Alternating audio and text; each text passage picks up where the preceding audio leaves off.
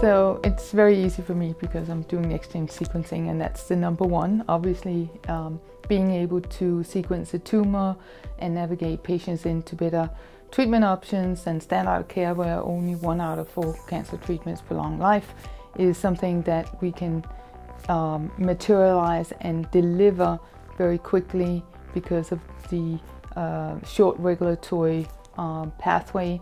It's not taking 10 years to develop those drugs. Number 2 is, of course, immune oncology. We have to remember it works on 20% of the patients in solid tumors on a good day. And one of my quick questions here is that, what about the 80%? And again, I believe that next-gen sequencing can answer some of that in terms of navigating patients into other treatment options. And finally, the last one is AI. I believe that once we aggregate enough genomics information and we connect the dots to the outcome data, that is really the missing link in fully optimizing on an individual patient basis treatment options.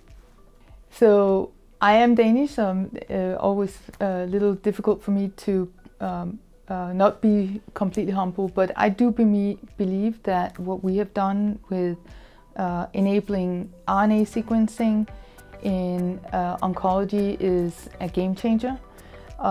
We find a handful of markers for response to already approved drugs in all the patients, and my goal is really to get one RNA, our platform, into standard of care so that we know what to do with these patients, and that can navigate them into more productive, more effective treatments up front, because once you're in a metastatic setting, it's so much harder to treat these patients.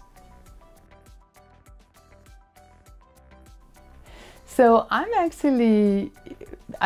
feel that industry is doing an amazing job in terms of innovating right now, not just enabling these next-gen sequencing technologies in the clinic, but also pushing the needle in terms of other ways and combining treatments and medical devices, AI. So I think industry is on fire.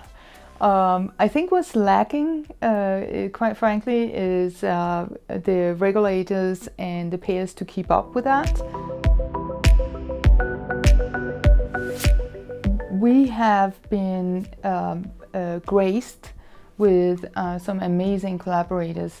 Our collaboration with Rutgers Cancer Center in New Jersey, US, is sponsored by a not-for-profit.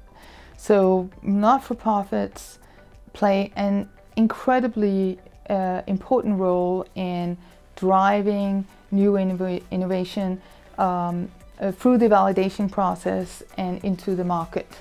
They have the support of their patient groups, and they play a very significant role in advocacy.